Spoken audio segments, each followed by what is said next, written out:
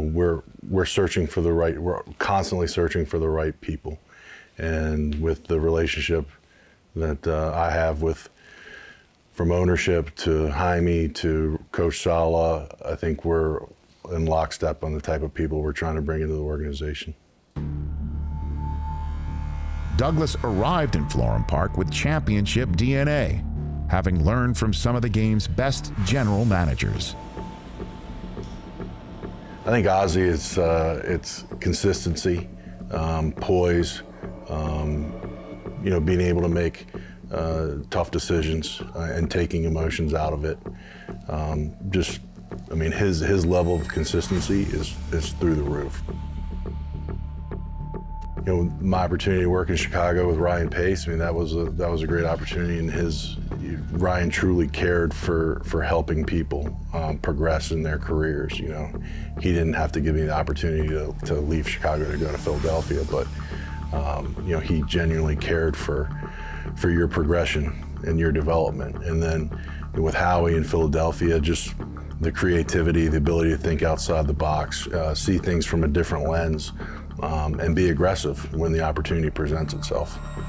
Just his overall presence, how he treats people on a daily basis, how this is a family-like atmosphere, and Joe is he's really good at keeping things to the vest in terms of his beliefs when it comes to certain players, because he doesn't want to necessarily influence the room, but he's really strong in his beliefs, and he's really I think he does an outstanding job of taking a cumulative approach when drafting players. I asked Brick and Robert right now before we get going what they thought our biggest needs on defense were after free agency. Joe's unbelievable. He's a brilliant mind when it comes to building a roster and his ideas and working the draft, working free agency, just from a value standpoint, working the salary cap, and no ego, willing to listen to everyone's opinion, but at the same time understands exactly when it comes to crunch time, how can you take all that information to make the best decision for the organization. He's got the best disruption rate of any of the guys we've talked about so far. He's a rock star.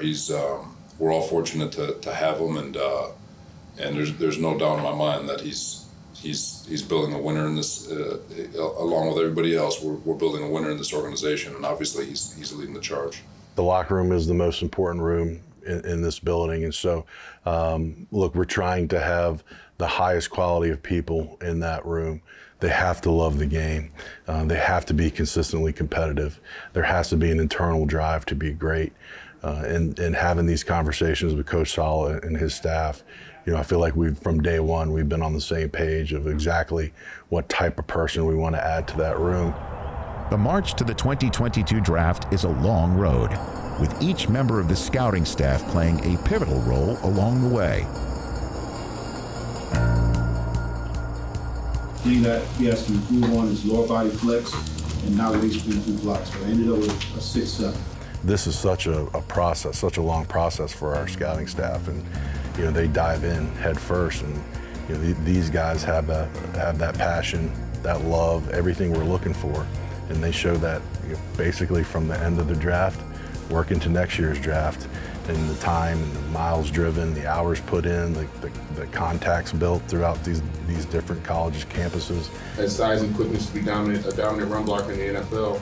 Probably best in the downhill power scheme where he produces confidence. To know that you can truly make an impact on your team as a road scout, or an area scout, or a college director, it's inspiring, it's motivating. And so, from a draft standpoint, we certainly could make some headway. You hit 2, 3, 4 picks that are bona fide long-term starters, you can change your team. Has too much size, strength, and athletic ability will definitely be a starter by year 2. This is a tough, physical, ultra-aggressive, innately violent individual. This guy's switch is real. Football is extremely important to him. He practices every day, and he practices hard. He's completely self-made. Each person brings a unique perspective to our room, but each person's so valued. And another thing that I've taken from Ozzie is that if you've done the work, you should have a voice. You should have a voice in this process. And so it doesn't matter if you've been a 20-year road scout or you're a first-year intern. If you've done the work, we want to hear your input. We want to hear what you have to say about this player.